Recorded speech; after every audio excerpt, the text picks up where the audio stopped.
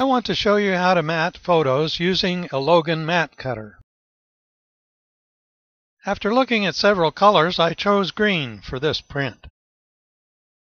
The mat will be 16 by 20 and we can get 4 from a full sheet. First, cut the mat in half along the length and measure carefully, as not all sheets are perfect. The straight cutter is used for edge cuts. It hooks over and guides along a rib on the cutter bar. All cuts are made from the back side of the mat board, and I'm cutting the green top mat now. Now measure and cut the 20-inch length, giving us the finished top or outer mat. When the light green inner mat and white mounting are cut, stack them and compare their sizes. It's very important to trim the inner mat so that it's slightly smaller. This example shows the inner mat overlapping the print, and the outer mat will be cut first. Place the print in the corner of the mat and overlap the scale by 1/4 inch and measure from both edges. Both happen to be 4 7/8 in this case. Here is the plan.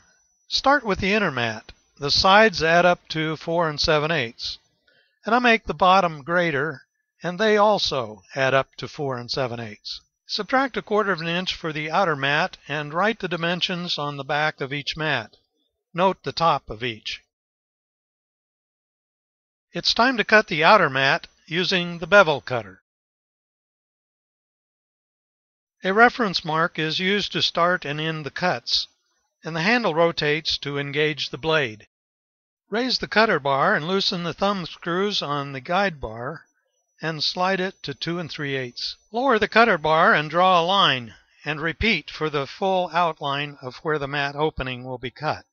Place a scrap of mat board under our mat. The cutter blade will cut slightly into this backing piece, and with the mat firmly against the horizontal and vertical guide bars, lower the cutter bar and place the bevel cutter over its rib. Align the reference mark with the pencil line to start the cut. Rotate the cutter handle to lower the blade and pull it until the reference mark reaches the next pencil line. Raise the blade. As the cuts are made, use this removable tape to hold the center in place until the inner mat is cut. I rub the tape on my shirt first so it's not overly sticky. Now we are going to glue the edges of the outer and inner mats together. Double-faced tape works, but I mask the center with cardboard and prefer using this spray adhesive. Spray around the edges, then remove the cardboard and carefully pick it up so that adhesive doesn't get on the front. With the inner mat standing on its bottom edge, set the bottom edge of the outer mat, the one with the adhesive, close to the inner mat, and with your fingers feel to center the two mats before touching them together. I'll use this roller called a brayer to help bond the adhesive before the tape is removed. Notice the mask I used while spraying the adhesive. Now to cut the inner mat with an opening which is slightly smaller than the outer mat below it. Draw the pencil lines for the cuts.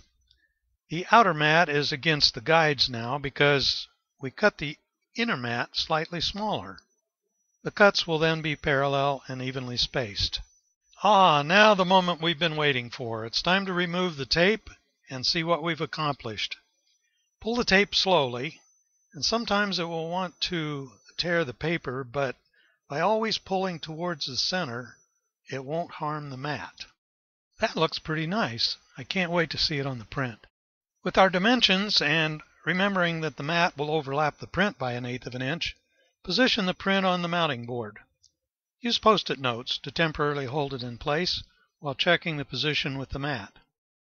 Draw a line to mark the print position, taking care not to fingerprint the photo. The mounting can be either mat board or foam core.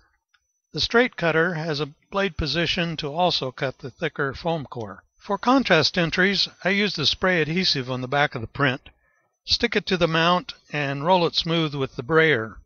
I also use the adhesive to bond the finished mat to the mount. But I'll show you another way. You may want to frame the print without harming it. A product called Art Tape can be used to make a T-hinge. This tape is acid-free and removable. Stick lengths of tape to the back of the print with a portion extending above the print. 2 are sufficient for this size. Position the print and tape over the ends of the other tape, creating the T-hinge. Finish by rolling the tape down. Now you may stand the print up and admire it with the mat in place. It's ready to frame and enjoy. I hope you will discover how mats can enhance your photos. I really like the size and features of this product. These are the current model numbers that show improvements over the older model pictured here. The mat guide and squaring arm have proven to be essential.